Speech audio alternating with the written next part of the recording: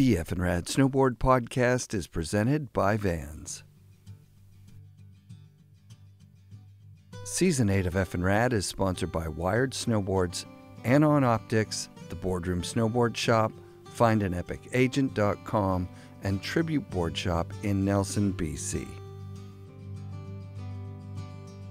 Wired Snowboards can work with your imagination to create a one-of-a-kind snowboard with a 3-year warranty. Their Vancouver factory is busy creating hand-built snowboards, and Wired Snowboards are in their 6th season. They've got snowboarding legend Devin Walsh on the team. His board is awesome, by the way. Check it out at wiredsnowboards.com, where you can see tons of examples of custom builds and their stock boards that are ready to ship today. Ask a dealer near you to carry Wired Snowboards. I'm super excited to get a new Wired board this season. It's going to be a Vantage 154 for local mountain all-terrain riding. Buy yourself a Wired snowboard, you'll be stoked. Support also comes from Dakine, Mount Seymour, Grouse Mountain, Pro Standard GoPro accessories, and Volcom Outerwear. Please subscribe to, like, and share our YouTube channel. And if you're already watching, thank you so much. DM me and I'll send you something cool. Special thanks this episode to Beneath Base Layer, CAPiTA Snowboards, Union Bindings, Cole Headwear, and thisplaceisawesome.net. Scott Stevens is a professional snowboarder who loves snowboarding more than almost anyone I've ever met. He was noticed for his "how is that even possible" style of riding, and because he's so fun to watch, he's filmed over 20 video parts. This year, his pro model on CAPiTA Snowboards is a tribute to the Andy Hetzel and Noah Selaznick skateboard truck base graphics, done with the help of Jamie Thomas himself, and it turned out absolutely amazing. Scott's creativity has kept him in the spotlight with a solid fan base of snowboarders who can't wait to see what he'll do next. He's a dad, an archivist. You should see his snowboard magazine and video collection. A creative and a really nice guy. Stoked to bring you this interview with the one and only Scott Stevens. Geno's a great guy. Yeah, we go back quite a ways too. And it's always fun seeing somebody that's a good friend of Sean's because, you know, more than 10 times out of 10, they're going to be a friend of mine. Yeah, I could see you on dynos. That could happen. I rode one actually before I got on CAPiTA. In 2007, I was riding dynos and it was fun. I rode the board with I rode the Bernie board. I'm sure you guys know Bernie. Yep. And I rode the one that says like funk, but it's crossed out. It says fuck or it's crossed out. Yeah. Yeah, he's brilliant with his stuff. But yeah, I'm happy it went the way it did, but dynos I have mad respect for. Sick. Yeah. So, I mean, you were telling me you started in 94. We don't need to do a full... I mean, yeah, you haven't done one, so it kind of feels like maybe we should do that. Yeah, I mean... What was the board that you started on? Well, I loved it when I told you I started at the end of 94, that it actually surprised you. And, like, that made me stoked because, like, when you're as fanatical about something, you know, like snowboarding, it's fun to have a little bit of roots in it. You know what I mean? Hell yeah. So 94 is deep roots at this point, right? Yeah. Like if you look at the history of snowboarding, 94 is still like industry standard twin tip stuff, and like people are still experimenting with shit. Well, let me tell you what my mind can remember me seeing on hill. And this is a hill in western Massachusetts called Blandford, or maybe it was actually Mount Tom at the time. I was riding Blandford or Mount Tom. I was seeing Burton Ouija boards. I was seeing Noah's Arks. I was seeing Burton Twins.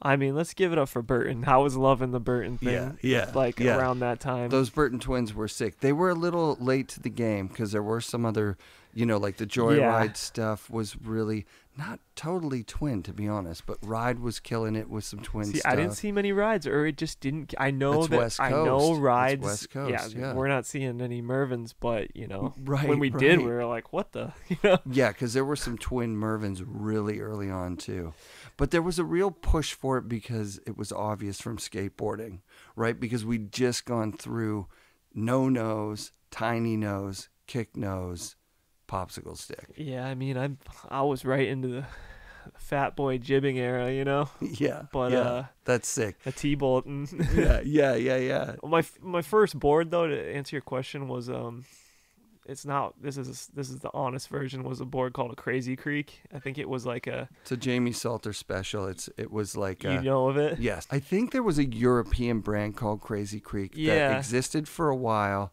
and then the Canadian, whoever, like, they went out of business, they got bought. You know, then, the roots. Yeah, Crazy yeah. Creek to me was just like a brand that I wasn't that proud of. But then the following season, or even maybe that season, it wasn't the same season, because let's face it, when you're that age, your parents aren't buying you 10 years old, you're not getting 2. Yeah. So it was a Santa Cruz H type, maybe double wide.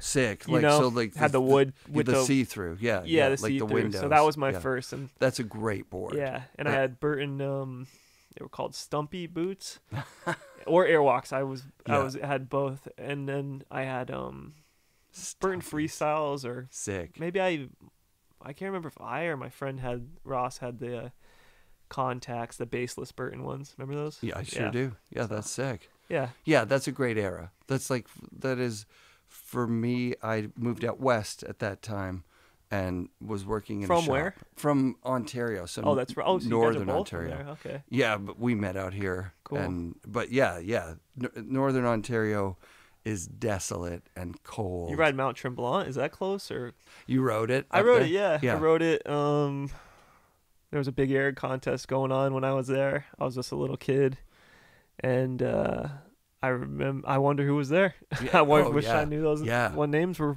running that thing, you know. You came up from Massachusetts for that? Yeah, because that people don't really realize how that lines up, probably, if they're out west. No. Is that like Ontario and Quebec kind of match up with like upstate New York and New England? I'm speaking for myself, but if you're from Western Massachusetts, you're riding Vermont, Mount Snow, Stratton. So going up to Tremblant was like a once in a lifetime thing as a kid, you know. Rad. It was like we're making a big trip because we're just riding Butternut, and I don't know if you know these mountains, but a little. Yeah, Butternut and Blandford, and I mean when you're Western Massachusetts, like Springfield, like Boston even seems pretty far, you know. So I'll wear a Boston hat, but I don't claim like live in Boston. Right. So. Right. And we never go to New York, by the way. Like, my family would never go to New York to snowboard. I don't even think I've ever done it. Oh, that's amazing. Yeah. Connecticut, yeah. Yeah. New Hampshire, of course. Yep. But yeah, anyhow. Were you skating before you started snowboarding? I mean, we're talking about a little kid now. Yeah, I was 10 years old. Yeah, 10 years old. No, I played baseball and I snowboarded first. Yeah, my family was like, my dad was an outdoor enthusiast. He ran a company where he took people caving and rock climbing, kayaking and rafting. And skateboarding to them was like kind of like a Bart Simpson type thing. Like there was no infrastructure. Snowboarding was mountains and it was being outdoors. So if you were an outdoor adventure enthusiast, like you were stoked on like snowboarding, you know, because we were cross country skiing. In like, you know, the early 90s. So snowboarding was an easier transition, and I found skateboarding a few years later. Cool. Yeah. I can't even imagine what kind of snowboarding you're doing when you're 10 years old. You're not watching videos yet? Well, you know, I was seeing them, but it wasn't like we were saying the Mac Dog thing. I got the Adventure Scope video at Mount Tom. Is that your first video? It's my very first. That's why I'm I'm so gnarly about it. Like, told JP, and when I was on a trip with him, I never even heard of that. Yeah, you know? So Adventure Scope, well, it's Board with the World. Yep. It's a double feature. So what it is... There's two of them I have here. So I have Shadrach, Meshach. And Abednego. Yeah. That's insane. It's pretty cool. That's insane. So that was peak Jacques. So Jacques Rousseau, I'll just give you... hook me up. This is the background for what you were watching. Yeah. Jacques Rousseau saw snowboarding. Actually, he just wanted to be an action sports movie maker, and he read a book or he had a point by point that he had to do. Okay. And he had to find a champion to do a film about. He made a great film. And somebody said Craig Kelly, Oh, lives. Groove. He got like 20 grand up front to Wow. do that movie from an investor. He made the movie, and like if you watch it, Smooth Groove, it's like what, 4 days at Hood. Like it's not much snowboarding, but Jake saw it. Jake had nothing to do with it, but Jake saw it and was like, "We'll buy, No kidding. 500 copies or whatever That it was the was." start. And then they partnered on Board with the World. And then he must have. Chill, yeah. He must have. Did they make Fear of Flat Planet too? That's him. Okay, That's yeah. him. I got some history. I'm You learning. know. I'm learning. Yeah, so Jacques is from Squamish, and he still makes films today. No kidding. This Yeah. dude changed my Yeah. life. You can listen to the whole thing in the Oh, you in the have show. him? I have him for one of the Craig Kelly Oh, no episodes. kidding. It's Jacques. Yeah. And then what? Because he also made Let It Ride. So he had all the archival footage of Craig. Okay. So put it together for Let It Ride. Got and he you. did the interviews. Crazy. Yeah. Yeah. Shadrach, Meshach, Abednego did not do very well. No, yeah. I mean, I loved it. You got to realize my dad just bought it for me at the Mount Tom shop, which is it's closed ski Yeah. area now, but good memories. Yeah. These are The soundtrack is fun. It's Dude, Beastie Boys. Suicidal Tendencies. Suicidal Tendencies. Yeah. I mean, those huevos rancheros were all over that fucking thing, it's for better or true. for worse. Yeah, man. That was the heyday of filmmaking. Yeah. Because if you could make a film, that was why there were 3 of them. Yeah. Is that you could sell 3 different films and for 3 times the money. Yeah, it's a small world, man. Because like I loved that Whistler section. I've never actually ridden Whistler in my life. You as just long blew as my I mind. Are you serious? I swear, I'm not even kidding. I went up there when I was filming for this Transworld movie, Get Real. I ate a weed cookie at Mark Landvic's house, and the next thing I know, I was fucked for the whole time we were in Whistler. And I swear, my mind is fragile. And was it on purpose you ate the weed cookie, or was it? I was so drunk, this guy I was at Landvic's house, and this guy came up to me. It wasn't Mark, somebody else, and I took the whole thing when the rest of my friends, Grenier, and I think Jed Anderson was there. And do you know Gary Milton? No. Anyway, I know he's the a name. filmer, but yeah. Yeah. They all smoke weed and do these things. This was my first time, and they had like a little quarter of it, and I Yes. had the whole thing because Yeah. I wasn't aware of like literally like what I was getting myself into. You And- freeze up? Oh, Did I you think you were going to die? Yeah, I did. Yeah. Yeah, it sucked. Yeah. It really sucked. That's a classic. Like, I can't breathe. I think I'm going to die. The paranoia paranoia, that comes along with it really it sobered me up for like wanting to hang with my friends with drugs. Yeah. It was like, oh, let's do acid. You can't even eat weed. Like we're using common sense here from that day, Yeah. So- Yeah. Well, it's not for everybody, and it's, and that's not the right time Yeah, to I'm not going try to bash it. Right, like, right. But, when you're hammered in the middle of the night, and dude, you eat too much, and then, you would have had a really bad 48 hours or something. I'm glad you say 48 hours because Yeah. sometimes I tell people it was multi-day and they're like, there's no way you were high for 2 days. No, one time I ate, so I was smoking hash, and it was like bumming me out because it was lasting really long. And so it's really potent, just like marijuana extract, Yeah. and you can eat it. And so I just ate the last little bit, which would have been, I don't know. It didn't look like that much to me. Yeah. And I was up all night, sweating like crazy. Yeah. And I had to stay home from work, and I was up most of the next night, and I was still fucked the next day. Well, I didn't ride Whistler, and what I was getting at Yeah. was that section in Shadrach with both Seth Miller and Seth Neary was like one of my favorite parts in the I movie. remember when they came to Whistler to film. Yeah, this is crazy. Yeah. We're having like a Yeah, because full it made circle thing waves. here. That's the thing. It made waves, Yeah. and like people were like, "These guys are from out of town." Like, and I actually so a friend of a friend knows Seth Neary, and we chatted, and I still find it weird when these older pros who pioneered shit like know what I'm doing. I'm like, this is strange, But it was weird that for me that you listen to the show. I'm like, how is that even possible? yeah, I mean, Because I think of you as the youngest generation of snowboarders. yeah.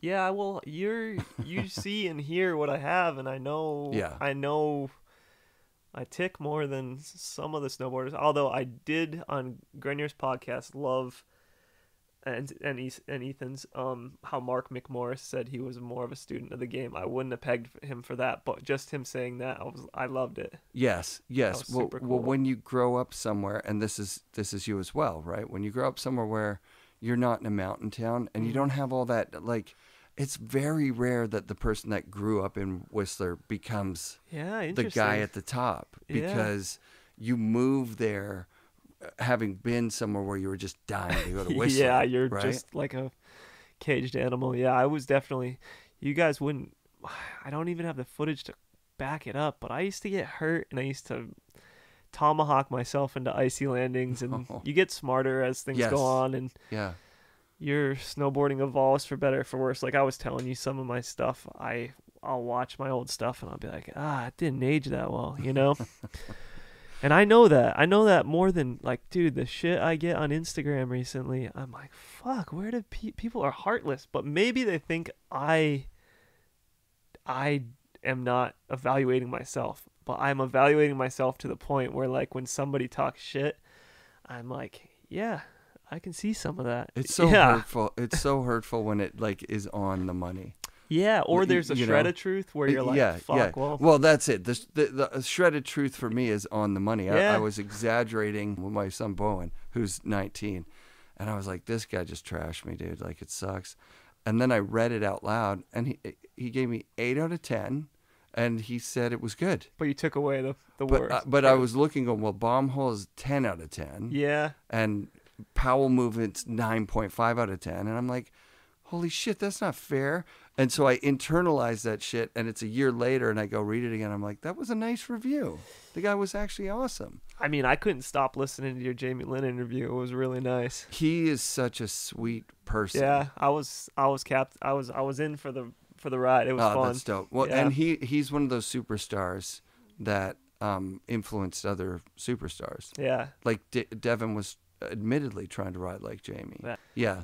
That's definitely cool to prop people out. I love that. I love hearing, and I even want to just say my guys too, because that's how it works, you know. Yeah. Or that's how it's. There's no right or wrong way to do this shit, but the way I like to credit the sources. Yeah. And that's. You guys have to be. I'm just making this connection now. You guys have to be around Bam Margera's age, because he grew up when you see Bam, you know. Yeah, I'm 38. Bam's probably 40, right? Right. Yeah. And he was the early adopter with the video camera. Oh, yeah. Filming everything. Dude. And you're the same guy, right? Like, how soon into snowboarding do you or your friends have video cameras on each other? I love that question, because I thought about this recently, and it's funny because at that age in snowboarding, with the accessibility of cameras and it being cold, and you also getting to ride only weekends because your resort's only over the weekends, you don't film. So my introduction to a lot of filming was skateboarding, you know, because it's easy. I'm out in my backyard. I got the damn thing plugged in if I don't have the battery to the extension cord. Rad. And we're filming skating, you know, like snowboarding was like, oh dude, I got this 360 from 1997 to show people, you know, like that's all I have. Like there's nothing. And just so you guys know, I love clips. Like it's an obsession, you know. It's like it started that day in my driveway,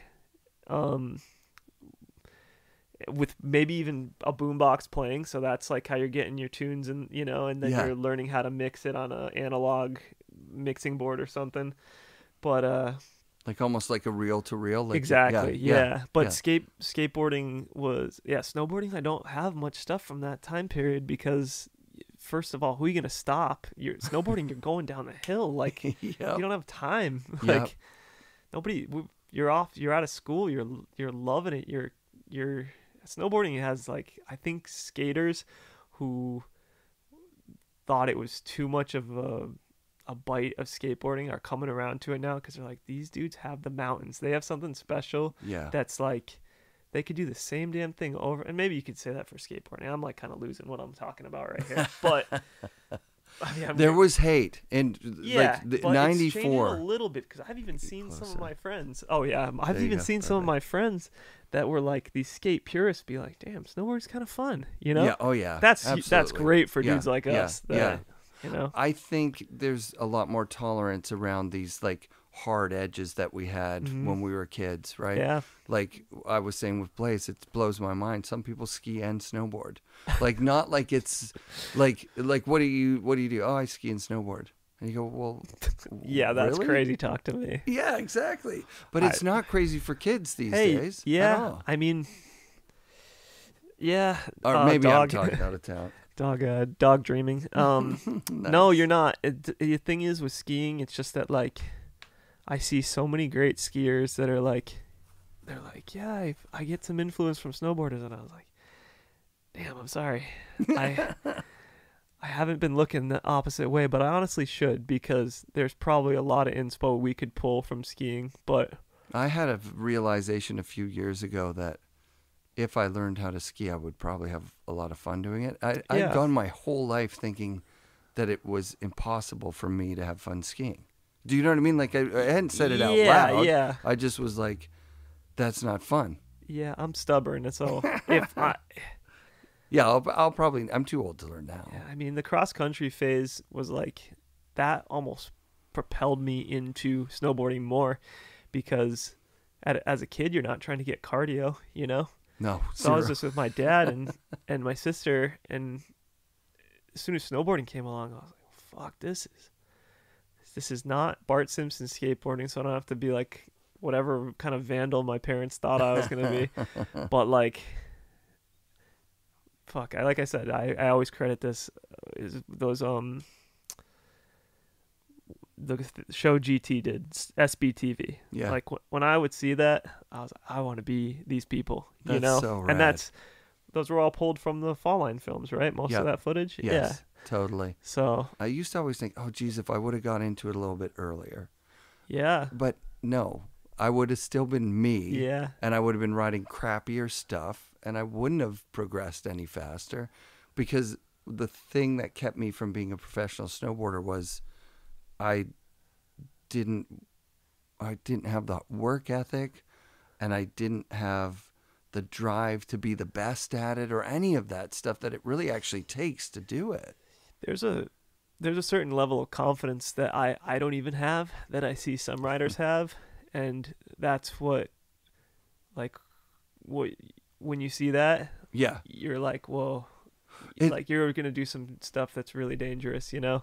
Yes. And yeah, And it's not dangerous to them. I No, don't know if no, I'm you're right. following what No, you're saying, but no. like I've stood on top of something with Devin where I'm looking going, this is very scary to me. yeah, And he just blasts it. And then this isn't even an exaggeration. He said, yeah, there's a footage of me one time trying to go over that tree over there. I'm like, oh, from where? He's like, from here. I mean, And then you look at it and you go, you have to be lying right now. yeah, That who would have thought you couldn't fly that far? He goes, I made it, but it just didn't look very good.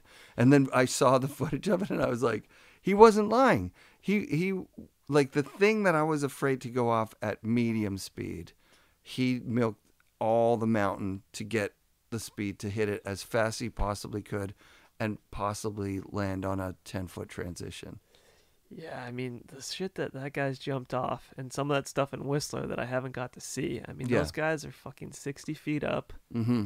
and it's a real skill for judging speed, and Devin has it from my just watching him in so many videos. That it's not arrogance. That's the thing that's Oh yeah, fascinating him about no, it. you don't That get it's any not of that. arrogance. It's just confidence. Yeah, you know, he's like a great person to reference for who I watched when I was young, and now it's evolved to a person like Zeb Powell, who I'm around a lot. Oh, sick. Where, yeah, it's not arrogance. Watching Zeb ride is not arrogant. It's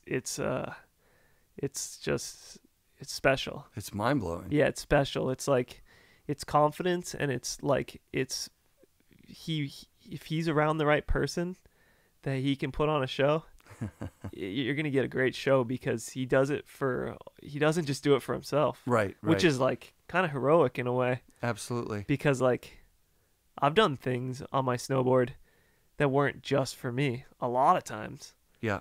I was like, oh, this is going to stoke some people out. And I get that feeling with Zeb when he's riding. He's like, he's doing it for everyone, you know? That's so dope. Yeah, and that's where that extra power comes, where when you're now, instead of a video part surfing on your phone, that clip of Zeb comes up and you're like, oh. How? Yeah. How? Yeah, I mean. Where did he come from? Like, how are you hanging out with him? That's the cool thing is, and I don't know the Burton thing, but 32, I get to hang out with him because he's full on 32, which is sick. Crazy for Burton to let a dude go halvesies like that. But it is a new world, and I do got to tip my hat to Burton quite heavily for even like being like not head to toe like the old guys or like my heroes, you know? Yeah. And that's pretty cool. I don't know the behind the doors with that, but yeah, that's how I'm seeing him. And then I was at High Cascade. I was a coach at High Cascade forever, so I saw a lot of the young guys come up, the Griffin Sieberts, the Max Warbingtons, the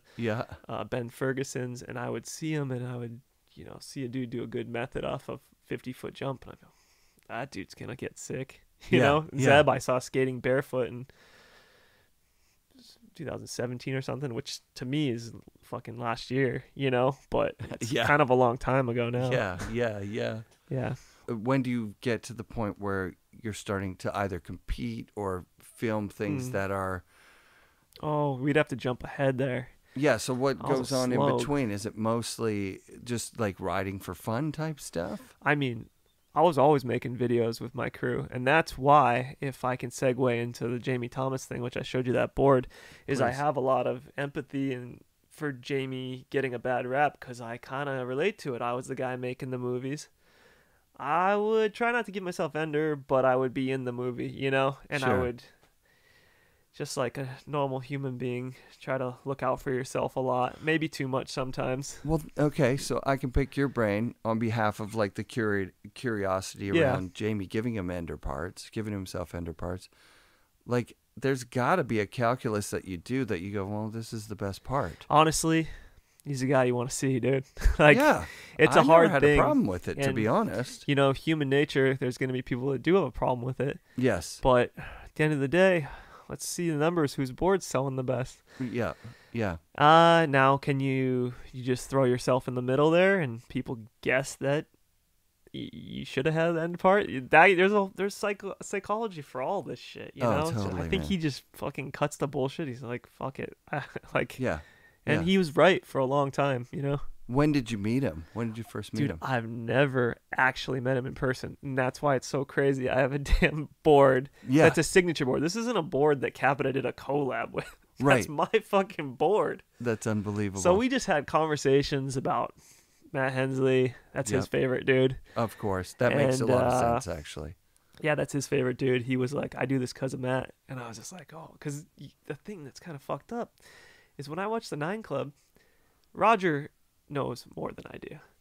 But I'm pretty good in there with some of my old skate history. Like, Sick. Me and Kelly, obviously, we're similar age.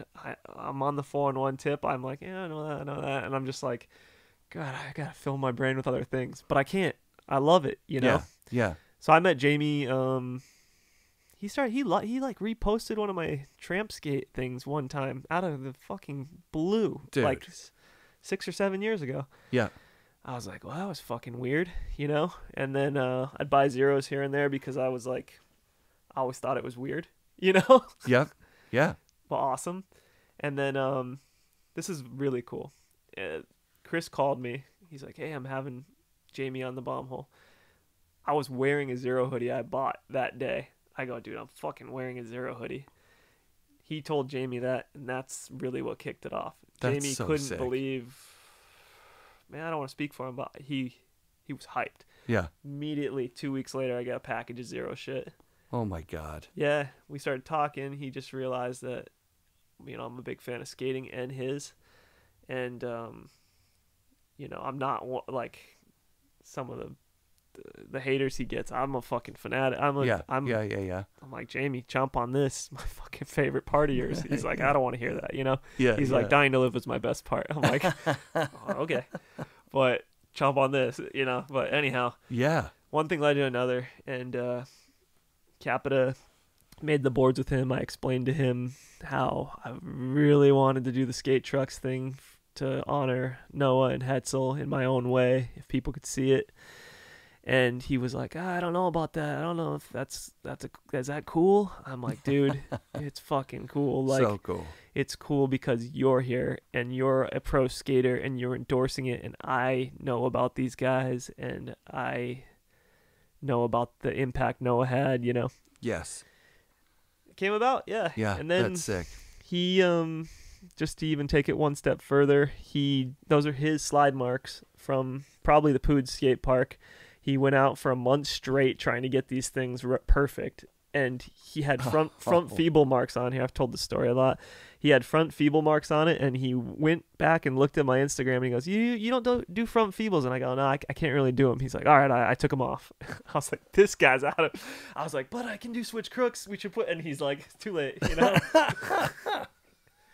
Pretty cool. I love that authenticity because that was missing from definitely from the Hetzel board. Yeah. It was more of a concept than it was an actual, like, you've taken time to make this perfect. Yeah, and that sticker on top there is the shop sponsor. That's my first sponsor, Theory Skate Shop. And rad. Jamie was like, he wouldn't let any other stickers be on the board if they were snowboard stickers, which I thought was funny. He's like, what's a sponsor of yours that's skateboarding? I'm like, well, they've been a skate shop since 1998. He's like, boom, let's put it on there, let's stoke them out. And I was like, dudes are gonna shit their pants when they see the board is on their logos on an actual pressed CAPiTA board without them knowing. That's amazing, dude. Yeah, he's an amazing dude. He didn't have to do that for us. And also, Blue and I were like going through the Zero catalog, and we're like, whoa, what board would be cool to do? We're like, we were thinking I wanted the dripping blood with the skulls. Yeah. And Blue and I were like, yeah, that'd be sick. We hit Jamie up, and Jamie's like, this brand has like almost 30 years of legacy. We can't just put it on a snowboarder, basically. He wasn't down. He was just like, I'm going to design a different board that doesn't. Months passed, and he wasn't getting back to us, and we just get the fucking most, perfect. He said, fuck it. He was like, I'm going to give these guys we didn't get the skull with the bloody drip or whatever, but we got one of the most iconic ones, which is. Yeah. What a dude. Yeah, it's pretty. What a trip to like go from being a kid super fan to being, a friend of this guy now. Yeah, and we will meet in person someday. Yeah, of course you will. Yeah. Yeah. Oh, that's awesome. Yeah, I really wanted to tell you guys that, and just thank you. Yeah. He kind of did a solid for the snowboard industry, in my opinion. Yeah. Well, we were talking about it off mic. There was a bit of animosity towards snowboarders from skateboarding, and probably rightfully so. Yeah, I'm cool with it. Yeah. I mean, there was like Damian Sanders and like the Dayglow. Yep. And people couldn't figure out, well, are we going to do hard boots? Are we going to do one in the front and a soft boot in the back? Like, but like the thing about and Damian Sanders, from my little look back library, I mean, this guy fucking ripped. He tweaked in those things. He might have gave some of the. Well, it's the purists, image thing, right? Like it's like these, flashy. Like it was glam guys. rock. It was weird shit, compared to like skateboarding. Well, skateboarding kind of went through the same thing. To be honest, skateboarding and snowboarding, I thought, were separated by like 10 years or something. But 80s skateboarding and 80s snowboarding, they're kind of similar. Yeah. In that there all of a sudden is this weird fashion thing going on with Christian Hosoi ripping shirts. Yeah. Or like, the way that someone looked was really important to like, a 10-year-old me in 83 or whatever. Yeah. So that's, more like a 15-year-old me. Yeah, and you're trying to figure out, like, because I went to camp at Wendell's when I was 16. And most of it was basically trying to figure out, like, how do I actually look like a genuine snowboarder guy? I mean, that was big to me. Yeah. Like, call it what you will. Like, maybe not the main focus of snowboarding, but Right. you want to get in those clothes. You want to feel like you join the club, you know? Yeah. Well, 94 is Fat Pants. Tail end of Fat Pants, but like right the dead end of Fat Pants. Were there Fat Pants for little 10-year-old kids at that point? We were rocking some. Nah, you know what? No, because it wasn't super practical, and we're not spending our own money. Because I'm 10, Yes, so like, yes, I'm wearing hand-me-downs of my sister and my dad and my mom and stuff, and a lot of stuff's coming from either Old Navy or EMS. If an EMS was like a REI type brand, Eastern Mountain Sports, but it's on the East Coast. Yep. So, yeah. And so, do you wind up getting into competitions out there? Like, is that a thing I did that some you did? contests. Yeah. Or was it more like? Did you go directly into the filming yourself thing? Well, I was always trying to film, and when I look back on it all, it was just like the snowboarding was like we weren't putting enough effort into filming the snowboarding. Right. So it was just like we'd send these sponsor me tapes out, and I can see why people weren't biting. They're just like, and I couldn't beat a lot of the guys in the area because I wasn't good enough. And that's just like some of it just talent and some of it a little work ethic. And then as things evolve, you start seeing guys that you're like, whoa, they're taking a different approach, like Jay Brown and Travis Parker and so on. And skateboarding, like I was pulling from both, Yes. And the only way you can pull from both is if you're watching things like till your eyes bleed. And I do, and I was. And at the beginning, you're copying, you're just copying people. And then as time goes on, you're starting to find your own groove. If you're starting to get a little buzz, like you're like, all right, this is working, Yeah. What was the first little buzz? The first buzz was Bridges called me because I made a video part because I love making video parts, and I won this contest with the third robot food movie. Wow. Yeah, I won the contest. What was the contest? It was called Part of a Lifetime, and it was in Snowboarder Mag, and it was in 2004. And the winner got their part in the bonus of Afterlane. Oh, that's amazing. And that was heavy. I have a robot food snowboard here, only one of two made, and I should have found it before you guys came because it's pretty shocking to see. I'm sure you even like at the age, so I would have been 25. I would have been 20. You would have been 30. You probably loved robot food as well. Oh, of course. Yeah. Robot food was new lifeblood into the scene. I would go to resorts just knowing that this food thing happened. And I would just assume people kind of like knew who I was, but they had no clue. But this is the thing: when you're a kid, you're just so stoked to make a little bit of noise, just a tiny bit of chatter. And that's big noise, actually. Yeah. Like that is big noise. Yeah, Bridges called me and he was like, "You won." Got in a magazine, and that was the first big thing for me. That's incredible. Yeah, and so that stoked you out. And that part, give me a breakdown of what was in there. It was skating and snowboarding, and it was my first trip to Hood. I went as a camper because I broke my back, and oh shit. Yeah, well, I told Ross Powers this, but I was at Stratton, and I was doing a lot of toe side rodeos like everybody, Yeah. And I just chucked one off a flat lip, and I stayed upside down. But the reason I chucked it was because I was all gassed up because Ross was behind me and he had just won. See, this would have been the year 2000, so he was a big name. Oh yeah. Are you kidding, Ross Powers? Yeah.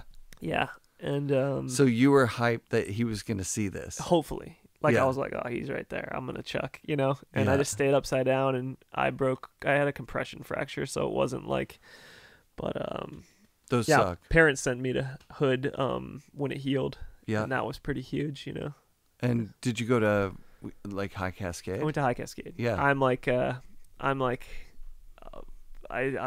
think when Wendell's actually predates High Cascade, is that right? Or I don't know which one was there first. I'm a High Cascade yeah, guy. I yeah, worked there as yeah. a coach. Yes. I went there as a camper. There was a rivalry. I was telling. I've got a backpack.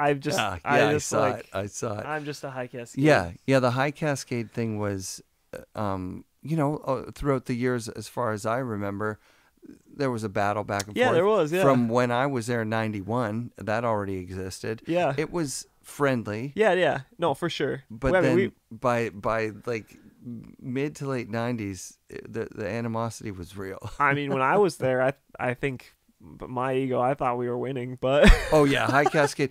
No offense, Tim, but High Cascade never allowed skiing. That was the first thing. Yeah, Once and they started allowing skiing at Wendell's, anyone who had been like kind of rooting for Wendell, you're like, yeah, come on. the thing is, and it's so fun to talk about because it's all lighthearted. But when you go up there now and the shit has hit the fan and everything is everywhere, you're like, fuck yeah, this feels cool. I'm sure you guys were up there and you're like, fuck, we can ride this park. Yes. You're like, that's cool, because like it's mental. Yeah, it's mental because for 30 years you had to pay to go to the camp just to get that level of stuff. I lived the high life for a little, and it was cool to live the high life, and now that it's different, I'm fucking happy for that too, because I mean, I would love to get in that private pipe, but I know there's probably some big dollars in there, and anybody that doesn't understand that, it's like they're not cutting the pipe, they're not dealing with you're not paying attention, you're not paying the bills there. Yeah. So I'd love to get in that, but the Timberline people that are making that park up there, I went up there and I saw Mac Dog up there the other day. I saw Jeremy Jones. I saw Peter Line. And I'm like, I know Peter Line. I can talk to Peter Line. I don't know if he wants to talk to me back, but we had conversations, Yeah. And I'm up there and I'm with Andy Wright and I'm looking around all these things and I'm like, fuck, this place is incredible. And I've lived 22 years of my life on this mountain. How did you pick Hood as a place to live? Like my wife completely, like I was in Salt Lake and I was like kind of one of those Salt Lake, just like this is all that exists, Yes. And Brighton guy. Yeah, I was a Brighton guy, and I was just like, this is the only thing that matters. And when did it become Brighton? Because it was Snowboard all like when I was growing hardly up. went to Snowboard. I've been there like a handful of times, but when did it become Brighton? I want to say like maybe like definitely JP and Jeremy and Seth and maybe the Amped. I wasn't a big Amped snowboard guy, but that was in a video game. So, and I think those dudes just put it on the map. The love-hate videos, Mikey LeBlanc, like, oh yeah. I mean, it was just. I came to Salt Lake and this crew SFK was bumping, Simon Larson, rest in peace, and they were running Brighton, Dave Doman, and really just some fun guys that came after JP's wave. Yeah. And then we transplanted in a lot of guys from Massachusetts, and it was just Brighton, Yeah. Yeah. I mean, that's all you really hear about. Oh, but yeah, basically I was met my wife up in Govey. She was passing through, and then she came to Salt Lake and lived there for a while, and then her dad got sick, so we moved up here, and I just followed her, and at first I was like, fuck, I'm better off living in Massachusetts, because like if you live in Portland, it's not hard, especially when you have 2 kids, or 3 kids, or kids at all. What is hard, Right. Driving a few hours. But when I first moved here, I didn't have kids. I had dogs. Yeah. So driving to Hood in the rain or whatever, I was like, man, Salt Lake was so easy. Why did I do this? Right. I did it because of love. I chased after my wife. Yeah. And she was up here. So when you first came here, were you instantly a Meadows guy? Like it seems. No, I was a Timberline guy at first. I didn't even know Meadows existed except for whatever Mac Dog did over there. Right, because you've seen all the Timberline stuff in videos the whole time. Yeah, and they're both they're such sick. Integral players of I find Mount that Hood. people that are like my level of snowboarding, which is like, super excited enthusiast guy, goes a lot. In Portland, you're gonna buy a Meadows pass for some reason. There's I don't know what it is. No, it's because Timberline's flat in the winter, and the flatness makes for a great park. It's amazing. A great snowboard park in the winter, because when the snowboard park is steep, that's that works for certain things. Do you guys have any idea how rare it is to have groomed powder? For park, I mean. Oh, Groom Park? Yeah. Yeah, I'm guessing we're pretty lucky because, actually, Meadows makes a great park. Meadows Park this year, I forget what the guy's name is. Some new guys started working there, and no offense to the old guys. These guys made a phenomenal park. It's psycho, sick. yeah. But we came down one year when the spring passes were $99, no tax for both. Yeah. So we just bought both. And there was like a 14-foot pipe at Meadows. That Dude, was, I know. So these are some of my best. cool things is that I get to talk about this pipe every time I post it. I mean, Todd Richards like watches some things. Sorry, Todd, if you find this, not trying to blow you off your scene, but he's like, I want to ride that pipe. Hell and yeah. I always I'm blushing because it's fun to talk to Todd about that size half pipe because absolutely. He should have a signature series, half pipe series. Yeah. Right? That he announces 18-foot pipe. Or that there's grudge matches that he goes head to head with Terrier just for fun. Oh my God. Right? And I don't even think 18. 18 is still a little too big. 18 is actually when you get in it. Yeah. And you're a guy like me that's like, I can ride transition, but I'm not Otterstrom, but I'm not just a jibber. You can get messed in 18. Oh, still. hell yeah. Oh, hell yeah. 14 to 16 is this sweet 12 for me. Like even at 12. Well, I think I rode a 12 at Mammoth, and it was almost harder. See, this is the thing. Yeah. I think it flattens the curve. So I don't think McMorris could beat some of the guys from when 12s were real because they're so much. I don't think McMorris could. I think in pipe. Yeah, I think it would be so hard for him. Yeah, it's like riding half a pipe.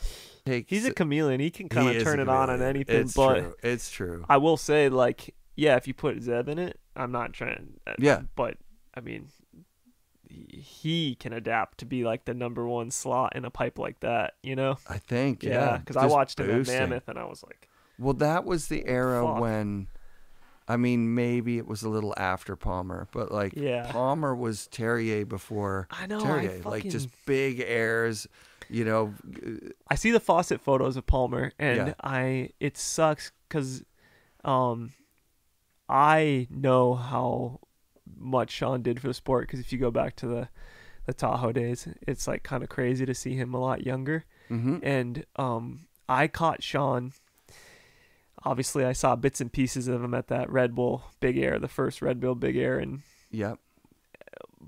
but we're doing one footers actually, and right, and I caught him mostly when he was border cross, and I'm not like that's awesome now, but back then I was skipping. I was skipping Big Mountain in Massachusetts. I was skipping Big Mountain parts, and I was border cross wasn't.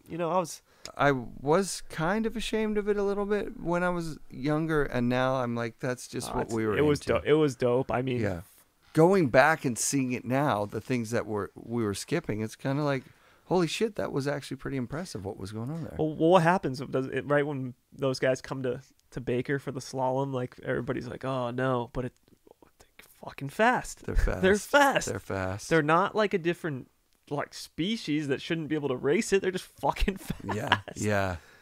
I don't know. Maybe they're on special boards or something, but I think I said it on to Blaze yesterday on mic. No, I said it today to Jeremy Jones.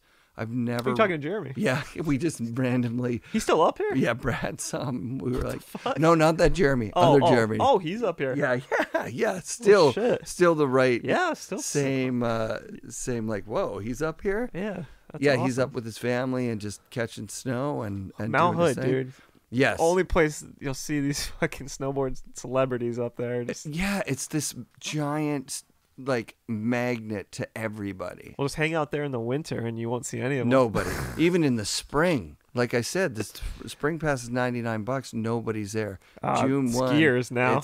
Oh, really? That place is like skiing is hot, dude. Like yeah. And maybe that's our fault as snowboarders for not making it look interesting or... Yeah, it kind of goes back and forth, doesn't it? I was in the lift line at Timberline last year in the spring, and I was just getting fucking pinged off the head by snowballs like I was a fucking like nerd. No, come on. By skiers, and I was like... Come on. It fucking switched. The last time we did a spring trip, was maybe it had been 2 or 3 in a row where the skiers were dominating those parks. I want to say, though, that I wasn't mad at it. I was just like, oh, the shift. Were we mad? We weren't mad. We were bummed that we were there when they put more woo on the jumps. Oh, of course, yeah. That was the only thing. It was like, oh, this isn't as fun for us, but we understood. These guys were running a train on the park so close together and doing so much insane shit. Yeah, I'm not trying to start awesome. like a skier revival, but I think it's already in motion. Yeah. But fuck it, let's suppress us for a little and then we'll come back. Of course we will. Yeah, because I feel like I've heard maybe Genevieve's talk. He's like, yeah, skier rivalry is sick, you know? It's like, well, I asked Palmer. It's fun, you know? Because Palmer won skier cross when he was doing the border cross thing. Yeah. And I asked him, like, oh, yeah, that was just to take the piss out of him. He's like, no, I kind of like skiing. I grew up skiing. I know how to ski. I'm a good skier. And I was like, it sort of broke my heart a little bit. Back then, it would have broke mine. Yeah. And now it's almost just like, it's like, this Earth's got a lot to offer. Yes. And he's going to go for it. Yeah. Well, first of all, if you could race against Olympic level skiers and win, like, you may as well. Yeah, let's face it. That's pretty cool. Yeah, he's a badass dude, man. Yeah. Definitely. I'm stoked that he was an influence for you. And now when I think about how often and how early in snowboarding his foot was out of his bindings, it was nuts. Yeah, there's some iconic photos that like I couldn't recreate if I tried.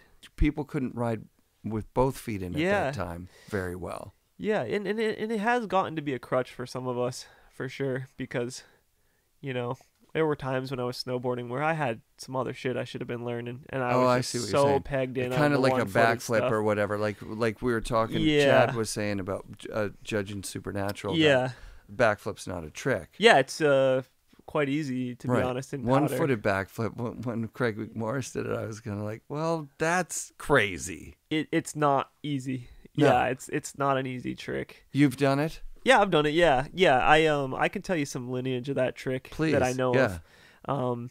So. And sorry for not knowing that. I'm sure I saw you do it first. Just the last person I saw do it was McMorris. No, but this is actually right up my vein of like of OCD. Nice. I remember seeing Josh Dirksen do it. Sick. So he would have been you should talk to Dirksen, say who you saw do it first. He's another one of those. But I want to say Dirksen was the first person I ever saw do it. Sick. And then followed by the next person I ever saw do it with Dirksen was a melon grab, 1-footer. And the next person I saw do it was Christoph Weber, was that his name? Who's doing the robot food movie? He was kind of like I think you're right. Weber? Yeah. I saw him do it in indie grab. So I saw him do it in indie grab, and I think I tried one a year later, and I would have been on an earlier phase of that trick. Yeah, for sure. Course. But like everything, I didn't do it that big.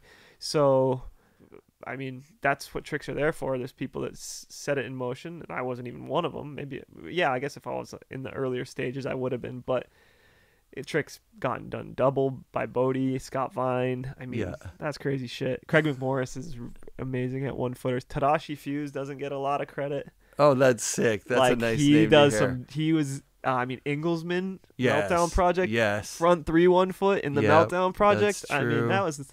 Yeah. Followed by another person, Jesse Burtner was doing front 3 1-foots, and Bodie, and... It always looks so insanely dangerous.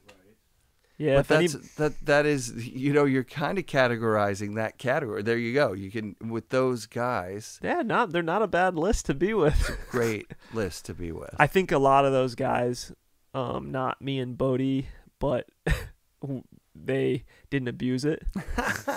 Bodie's the best about it because he takes it to a level that is pretty much going to be hard for anybody else to ever get to, and he still thinks he abuses it. We want him to abuse it because if there's going to be a double cork done with it, it's probably going to be Bodie. Oh my God. I can't even believe that's where we're at now.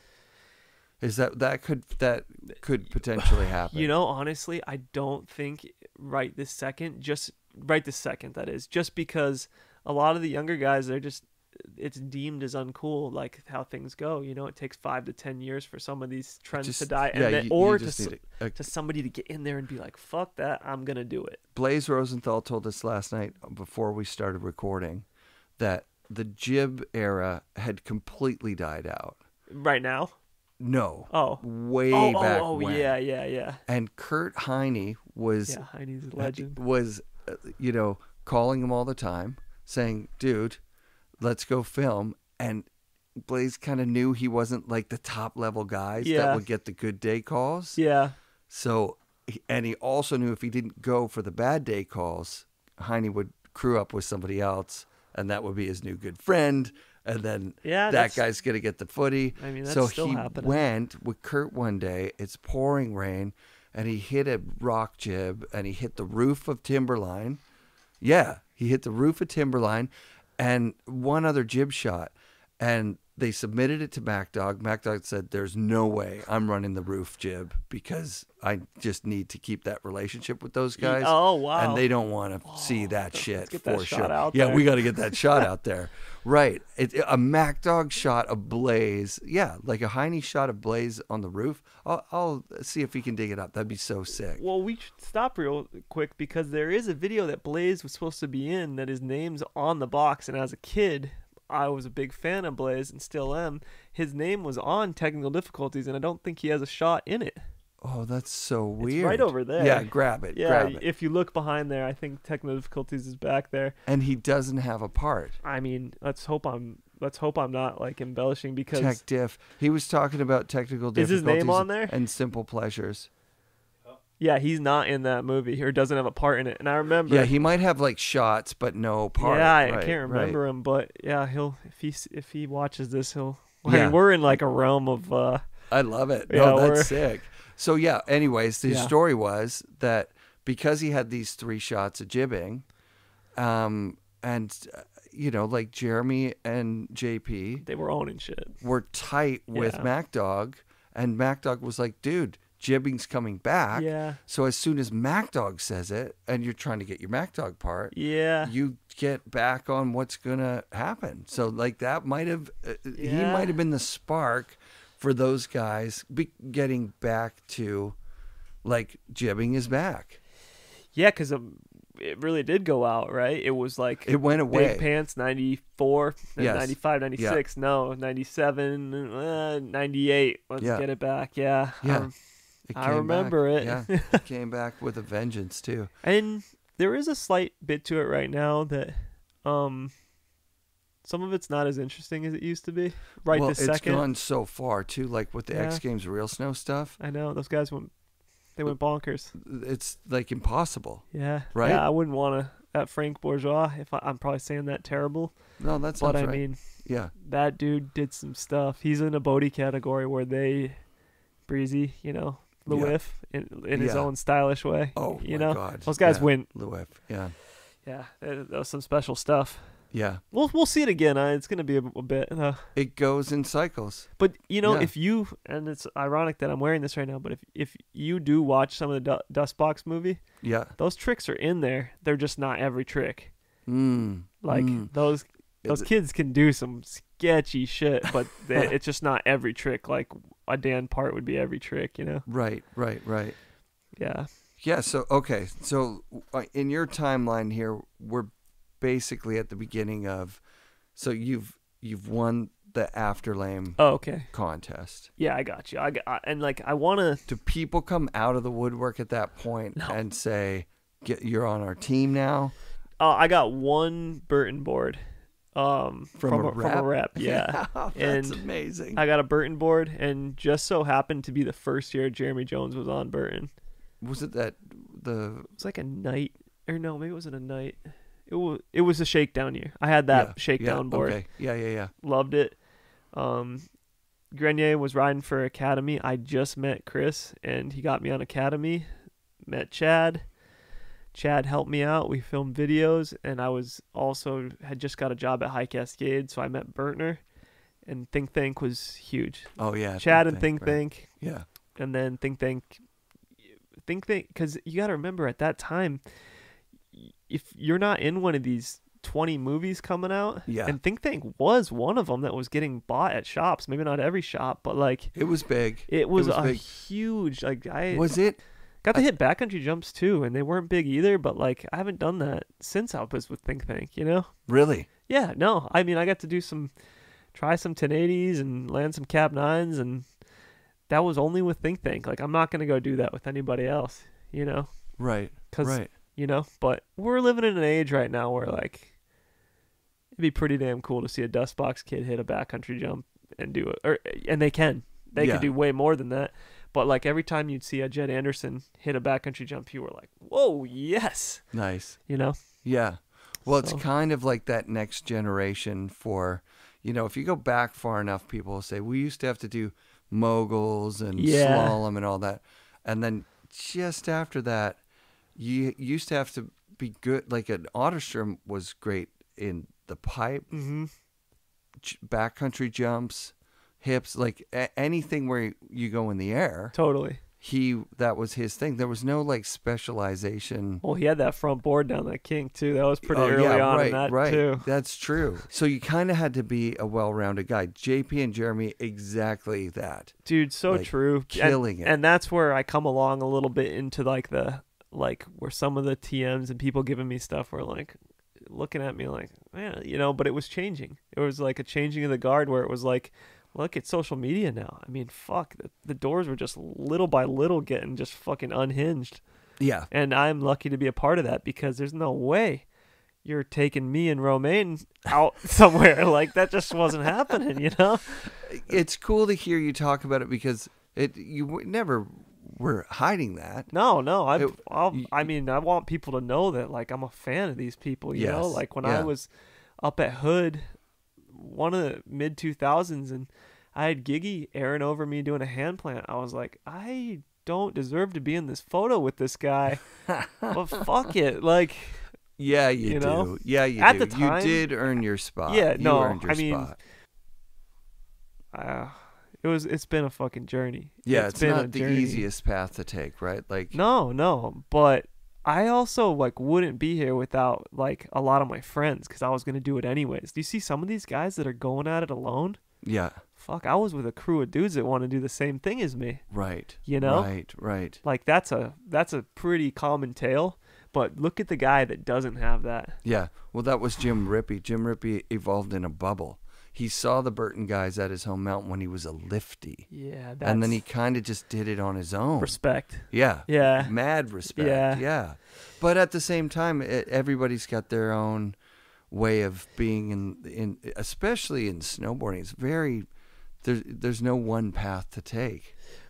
Funny you mentioned Jim Rippey because Jim Rippey would have been one of my early Burton catalog heroes reading through those things in the mid 90s. And Jim was, he was easy for me to understand. You were drawn to the quirkiness. Yeah, Hawken was actually almost harder for me in those early days. Where I understand. Yeah, he was a champion guy. Where Hawken now, people try to copy him over and over again. Right. And he's still the best at being Hawken. Yeah, nobody has. Not where even close. I got so caught in the early stages of the resurgence of rail riding, you know. So Hawken, I was like, he doesn't touch rails. What's, you know? And he probably knew that. He was like, I don't like him, you know, and he says it. But anyhow, yeah, Jim was like super early days. Like, I just loved it, you know. Yeah, man, he came out of nowhere.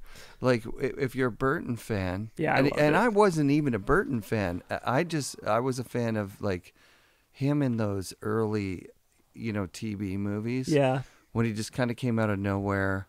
He replaced the kind of Damian Sanders guy with the backflip thing and the kind of lone wolf thing. Like, I've heard the story, and maybe it was in a movie or in a magazine, that people would just see Damian riding, no filmer, no nothing, and he would hit gnarly shit and backflip it and just like, because that's what he liked to do. I mean, how much do you love that story? The best. Yeah, it's a cool story. It's the best thing ever to think of him as disconnected from the marketing machine that would create someone like that, like the pressure to do flips and stuff. He told me about his McDonald's commercial. McDonald's put snowboarding in a commercial so early on in the thing that Damien was the guy that they picked. Wow. And the shot is basically a cameraman. Damien shoots through the shot because they thought he was going to just like drop off a cliff, and he went like 1,000,000 miles an hour off it. He shoots out of the shot. It's so fucking huge. They try and follow him. They can't even follow him. I mean, fuck. You throw like a person that knows how to film snowboarding in the cold weather. Oh, yeah. Fucking, you know. You still might miss a up shot. To their waist. You throw a McDonald's person out there trying to do a commercial. You ain't no idea. Yeah. They had no idea. And they still had to run it because it was just like he couldn't do it again. I think like he did like 100-foot cliff to flat, you know? Yeah. Like he was like hurt. Yeah, these guys are icons to me. Like yeah, me too. I specialize in 97 to. So what's 97 Mac Dog? Simple stuff? Pleasures. Simple Pleasures. Yeah, and so, you can't forget Kingpin too. Oh, and Kingpin, right? Yeah, sure. I mean, Mike though at Mac Dog, I mean they had me pegged. Yeah. Like Kingpin was awesome. Yep. But I was always waiting on the Mac Dog. Yeah, I don't want to say Kingpin was off-brand. They were top tier. Now it aged pretty damn well. I would say it almost. Yeah. Well, hey, let's actually talk about who aged the best, and that's those TB movies right there. Yeah. Those TB movies are shocking. Yeah. You put those in, and you're a kid now. Yeah. You're like, maybe some of the songs a little off, but the Big Mountain, it's got the scope. It's like hard to think people are gonna make better films. Yeah. That I could be wrong. Well, they had unfettered access to Alaska. Dude, some of those turns they do. I'm the worst at turning a snowboard on film ever in powder. Yeah. One time I was at Brighton and I was with Eastone. Yeah. And Eastone comes down with like a 60-pound camera bag on and does a better slash than me. Like I get too excited. I'm excited for the fucking 50 to 100 tries I'm going to try something. So when I have to do something once, I blow my opportunity because I'm fucking such a fucking blowhard. I'm too excited, you know? I love that. Yeah. That's so rad. Yeah, it's Yeah, I saw that Noah shot in I think it's TB2. It's in the intro and he's coming down and the thing is that Noah nails it. I think he's got a front three, kind of natty front three in it, and a lot of turns. But the filming is so insane. Like, if you've ever tried to film anything... It's fucking impossible. It's so hard. And they nailed it. Yeah. And this is Noah just riding around like a wild person. Yeah, there's this shot of Johan Olofsson in... TB5. Yeah, well, it's... That part is fucked, but that part I didn't see because I didn't own it. I had TB7, I think. Okay. And I know we're working like a little bit up when all those other films were so iconic. Yep. But yeah, Johan does this toe side turn, and I recorded it off a television screen and put it on Instagram one day. This thing was getting shared everywhere. So it was basically one of the best filmed turns in powder on his belly, just like, and I was like, whoa, I just started a fucking viral clip from fucking 25 years ago. Yeah.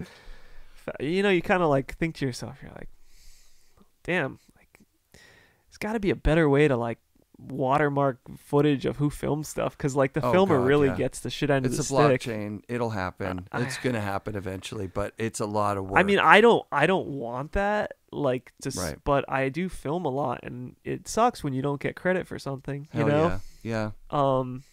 But that's a whole other can of worms. That's like almost like there's an integrity there that you could pay the people, or not use their clips. Oh, with social media now, it's really fucking crazy. It's nuts. Yeah, it's absolutely nuts.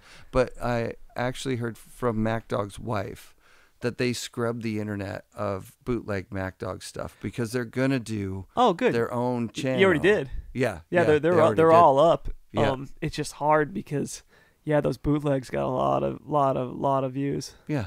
Totally. It's too bad. I heard a story that he was having trouble getting music rights that he paid for. I was like, I could see that. I was like, damn, that's a fucking... I could see that, but because it's so long ago, and the people that they made the deals with, maybe it was a handshake deal. Yeah. Who knows?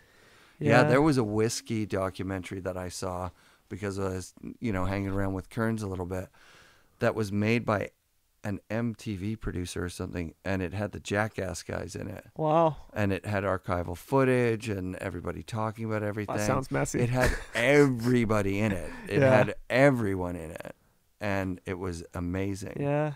And it got kiboshed for music rights because MTV tried to put the music right onus on Sean and Sean.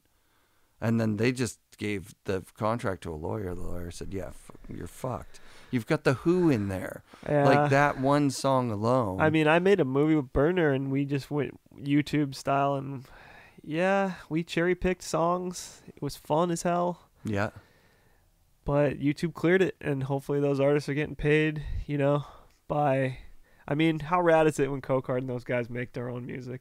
That's so rad. But man, I don't play musical instruments well, right? But I love music. I didn't even know how much I love music till I found myself in front of the Hard Rock the Rock and Roll Hall of Fame, not the Hard Rock, the Rock and Roll one in Cleveland.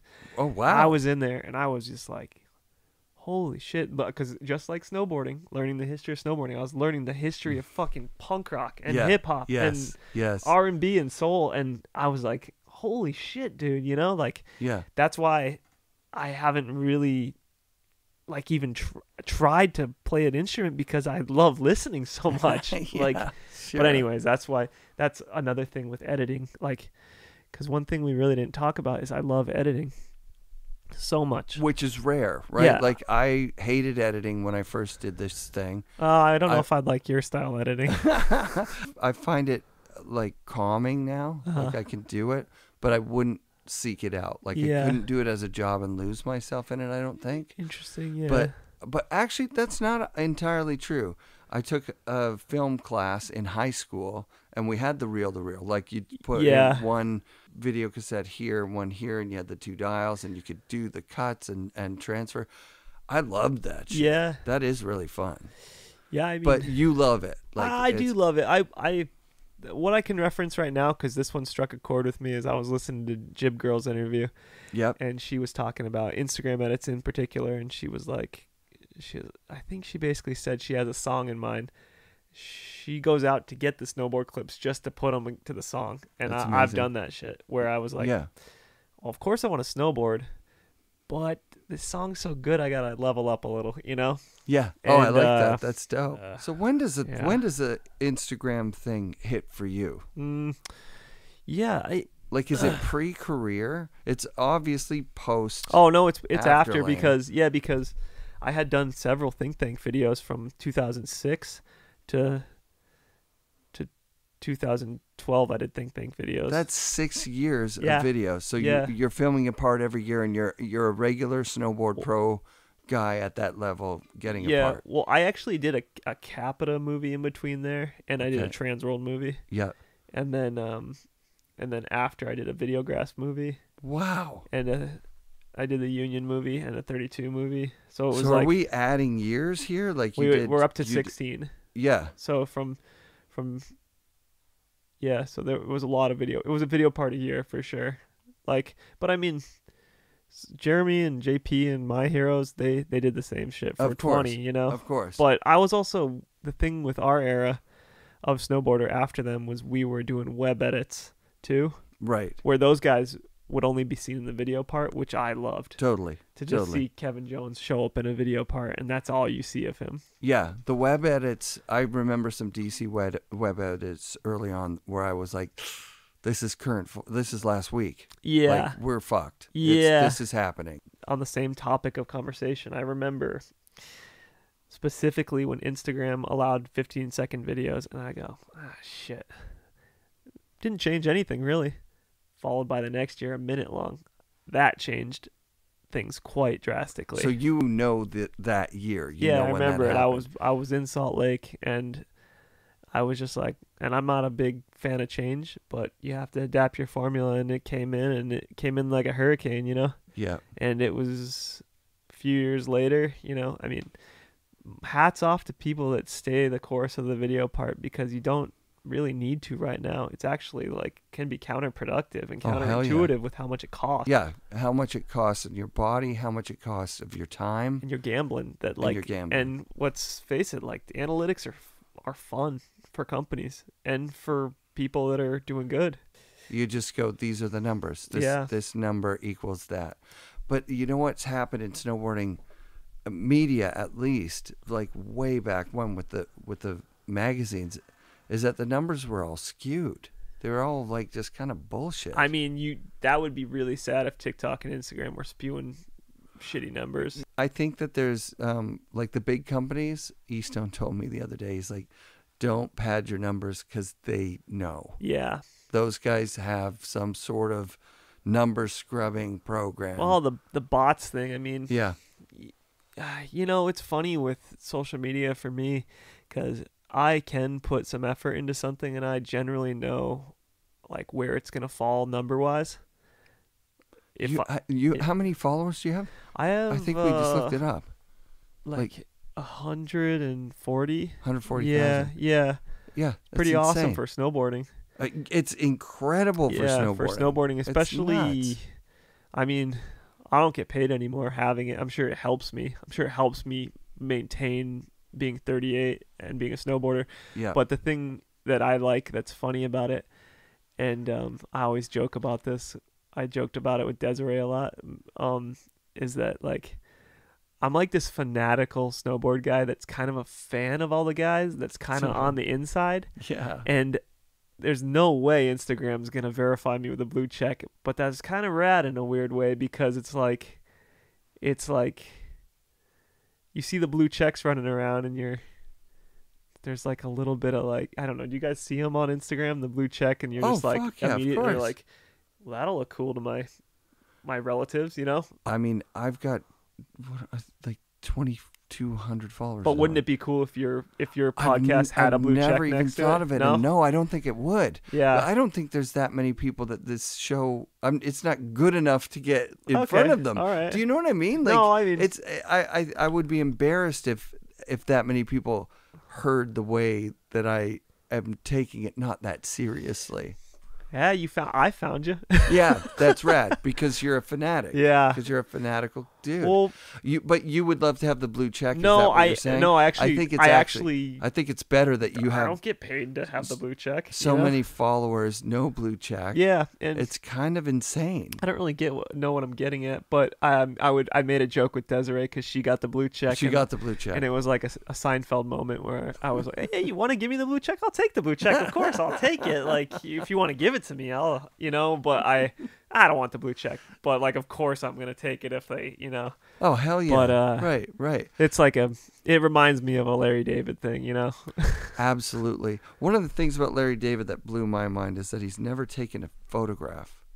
He's never used a camera. That is funny. He's never taken a picture of anyone. Isn't that like a totally Larry David thing? I mean, I can't relate to it. Every time I'm on hill, You're the opposite. I'm the opposite. Video and we probably shot every run that we did today. I'm annoying. I get it from my mom. My mom has scrapbooks all over the place, so I developed it with video.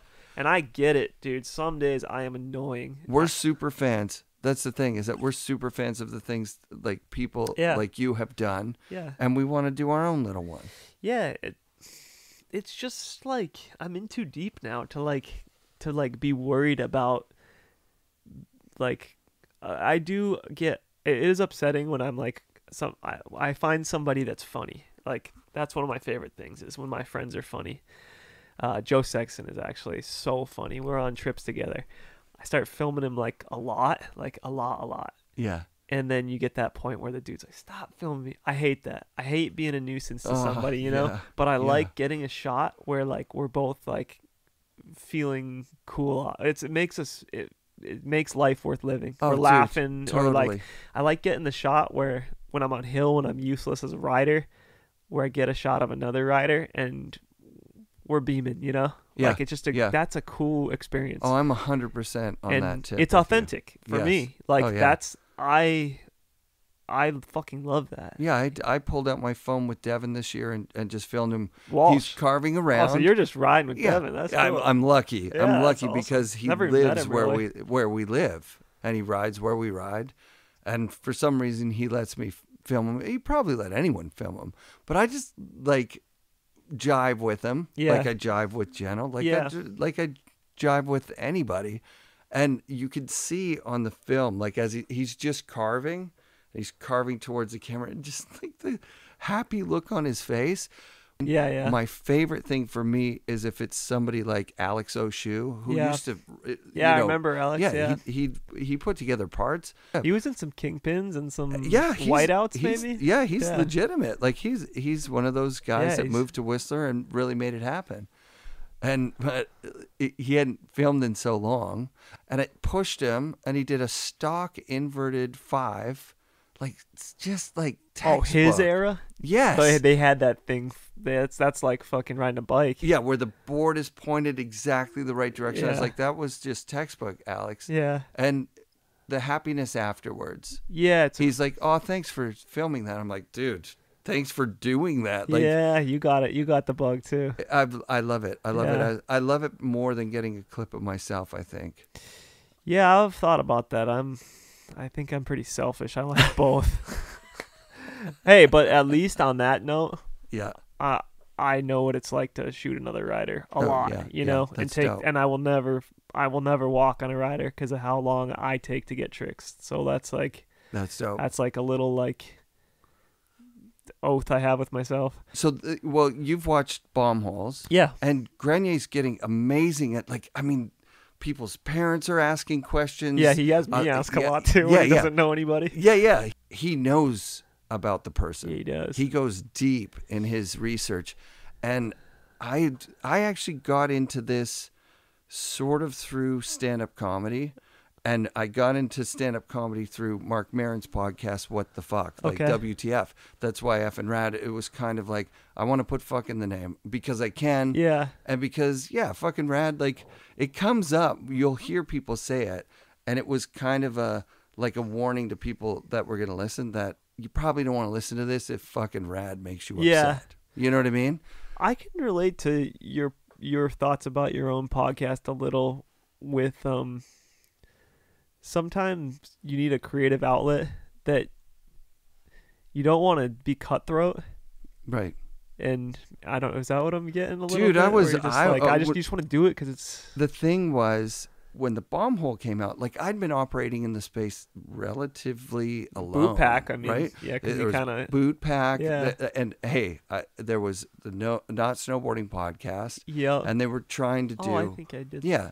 But they just weren't consistent. Yeah. Well, this is really fun that I'm not on Chris's and I mean that in a way, Chris, if you hear this, is that I can talk about you because it would be weird. And the thing about Chris is I know him really good. He's a really close friend of mine. He was in my wedding. He's incredibly hard worker. Oh, like you can tell. Like he'll say he wasn't a good snowboarder, but if you watch his 2015 Real Snow, when he fucking is a good snowboarder. Oh, he's an incredible snowboarder still now. But he had to work extremely hard. Yes. And with the podcast, this guy, he's like so close to me that like I don't even call him because I know how busy he is, you know, unless I really had something I wanted to laugh or talk to him about. Yeah. And he really doesn't want to have anybody on and let them down because he knows he's got a platform that's fucking scary for a dude like me because like when I saw JP's I was like, I know JP really well. I was like, oh, this is gonna be gnarly, like in a good way, but gnarly. It was hard. And for me with Chris, I'm gonna go there. Like rad, it's like rad. Yeah. So this is super fun because I can't go there. Right. Like or I won't. But yeah. Yeah, when I saw him during COVID started up, I was like, holy shit, man, you're doing it. You know, because we're all looking for I'm not looking that hard for what's next. Right. But Chris owed it to himself and he did a favor to snowboarding to find this. Find it, you know. Oh, are you kidding? Yeah, so like when that came out, I talked with Mark Sullivan, and I always forget to mention Mark's podcast. Oh yeah, I've done Mark's. Yeah, it was fun talking to him. Yeah, and Mark he's a consummate professional, and he's been doing it for quite some time too. And he kind of called me and was like, "These bomb hole guys, like, what do they think they're doing?" And I was kind of like, "What the hell are you talking about? Yeah, it's a free space." Yeah, I mean, there's no lack mentality here. So like, keep doing yours, make yours good, and that's. But I'm not saying I didn't feel the same thing. I was like, should I switch to should I get myself a studio? A lot of people come through Vancouver. Yeah. Should I, harness that? But I'd already started traveling around. Yeah. And once I started traveling, I'm like, one time of doing this. Yeah. Like, there never used to be cameras. This, without the cameras, is so not nerve-wracking. You're in your home. Yeah, you're just like, you're at your house. Yeah, you guys. You didn't take a drive or a flight to think about it. Yeah, to a studio with lights, and now you go in and there's people watching. Like, oh, you're gonna do great. I'm a big fan. Like, and you're getting questions from people that you're like, oh my God, what's JP asking? Hey, what's the, mentioning some most embarrassing thing that's ever happened in your life. And you're like, oh yeah, talk about that. Yeah. Well, he basically just told it. So, yeah. So I fell in love with this. Like it was Ken Achenbach that in the first season that said to me that and now I've got a new friend. And I remember being like, we just talked for an hour. We're not like friends. What do you mean?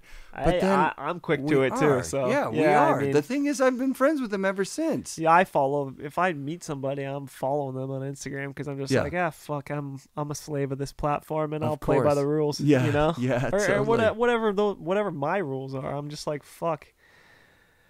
Let's go to, because I am absolutely fascinated with how you came up with the formula that worked for you, that got you so... Oh, it's not super hard. It's literally... I should let you finish that question because I think I know what you were saying. But the formula that got you to be known in snowboarding to a certain degree? 100%. Yeah. You're going to do it anyways. You came in through a side door, and on top of that, you're a quirky rider your chosen, genre is also quirk. Well, here, how much would it suck if you had a quirky rider like this, but he didn't know where any of the tricks he was messing with, or it seems fraudulent almost, Yeah. Like, so there's authenticity there that is impossible. People can do it, but like, yeah, I love it. I'm watching it anyway. So fuck, let's talk about it. Let's keep, but I get to see it strangely with a new generation of these YouTubers. Right. And sometimes I'm like, could I do this? Right. And I'm like, fuck no, I think I'm from the old school where like, I don't want to be on film that much. I don't want my personal life. Like, if you ever watch my social media, like, I'm giving you snippets of the best. I'm not showing you, like, when people are dying or, like, there's heartache or marriage is tricky or whatever, So, like, I see these new guys coming up in an almost more elevated version of how I came up, a backdoor of how I came up, and I'm like, hats off, you guys are hard workers, but I'm glad I came up in this like middle ground of the old guard and this YouTube crazy guard of I'm totally not talking disrespect, but if I took a backdoor, these guys are they're fucking somewhere like in another fucking county. They're thinking about an algorithm when they're doing what they're doing. Whereas you were thinking about the things you were doing and you're having fun and just genuinely putting them out there. Which is no better, no worse. It honestly might... The thing that's backfiring just a hair in my age right now is I just love doing it so much that the fall is hard. It's... You mean the fall as in like the fall off of like just being able to create a viral clip? Okay, that's inevitable. That's already like it takes a lot longer to get to a point where you're like, oh, because the kids have gotten so good. Stuff gets stuff gets mundane the more it's seen. That's obvious. Yeah. So I am just grateful that I was a part of being able to get lower hanging fruit, which I don't even think of it as lower hanging fruit. It's just it's a way I can explain it. But I came in where a lot of tricks were like, you could still develop tricks. Now it's like, it's their time. You know, if I can break off a little here and there. Yeah. Because I sure as hell didn't get into snowboarding to take out my idols. I like went there to ride alongside them. Yes. You know? Yeah. So like, I wish some of my guys that I really looked up to were able to hang in there longer and just give us little bits. But snowboarding doesn't have that as much as skateboarding does, and that's okay. Or surfing. Because look, we don't have the numbers, so like look at you just follow the numbers. This, I know I don't want to go down the number trail, but like you follow the numbers. No, you're absolutely right and about you're like, that. You know, I see it with just what brands put into BMX and surf and snow, and it's like we're behind on the totem pole where skateboarding and right. So anyhow, like I would love to have a long career, you know. Got you. All right. So we've run out of tape, which means we have to come back, basically. Yeah, I mean, I can talk. Yeah, and I can talk. And we got lots more to talk about.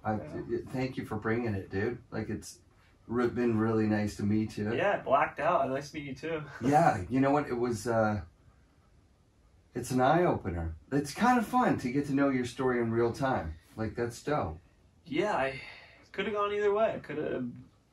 Snowboarding could have just kind of kept going gnarly, and then I probably wouldn't have got a break or a paycheck, which would have been fine because I would have got a job doing something else, and then maybe my change from snowboarding to something else wouldn't have been as hard. But yeah, I'm in here now. Yeah. And, yeah. Well, you've got a solid following of fans. Yeah. And I'm what is next? What do you? It's probably we don't have enough time. Well, I'll be quick and yeah.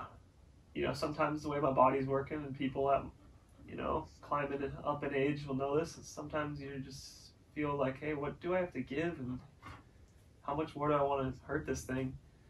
And then sometimes I'm like, you know what?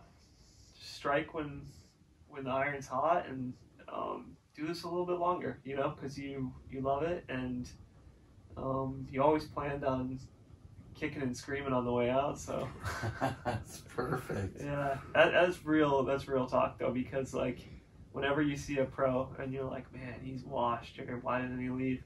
It's not that easy. You know? No shit. Yeah. Yeah. I can't even imagine how hard it is. No, it's not that easy. It almost feels like, I mean, death is the ultimate, but it feels pretty close to losing a part of your soul, you know? Yeah. But life still goes on, and I still like want to contribute to snowboarding and maybe do a little bit more behind the scenes too.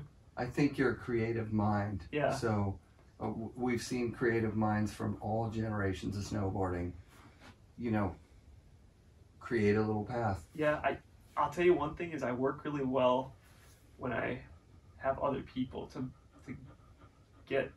bounce things off and stuff. On my own, I get lonely, you know? So yeah, I got you. So yeah, you won't see me YouTubing by myself. That's not gonna happen.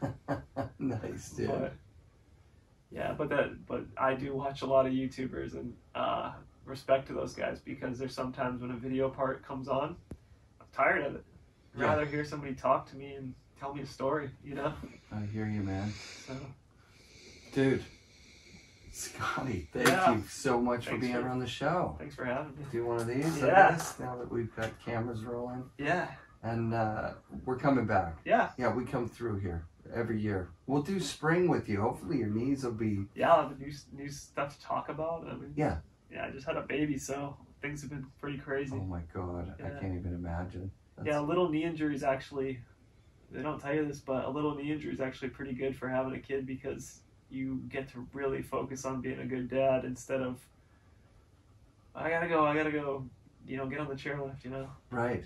Yeah. It's been good. Big transitions. Yeah. Rad. Thanks, man. No problem. All right. FNRad shoutouts this week to Scott, his wife, and their kids for allowing us to take over their home for this interview. Thanks to everyone out there listening, and especially you guys who listen right to the end. I want to say a special thank you to Eric Hindman. Eric listened to every episode of the FNRad podcast. Too fucking rad, dude. Thank you. Be sure to come back next week for another episode of FNRad Snowboarding presented by Vans and brought to you by SIA Productions.